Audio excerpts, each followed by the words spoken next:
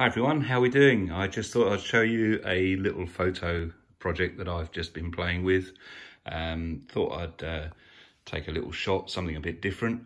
So I've got some old keys down here, an old bunch of keys I found.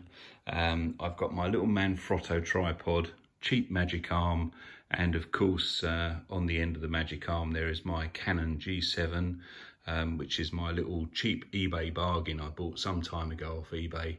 Paid about 19 quid for it. Cracking little camera. What's really good about this camera is it does actually take some excellent macro shots. There's a great macro function on it, and you can stop it down to f2.8 as well, so you get a nice lovely shallow depth of field. What I wanted to do was take a picture of these keys and sort of seemingly suspend this key atop of the others without, to sort of give it the impression that it's floating.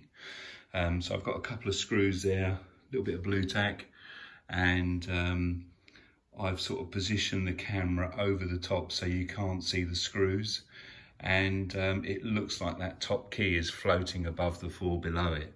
So yeah, just thought I'd have a little play with that and show you what I've been up to. Got a bit of time on my hands, so I thought I'd have a little play around and see what fun shots I could get.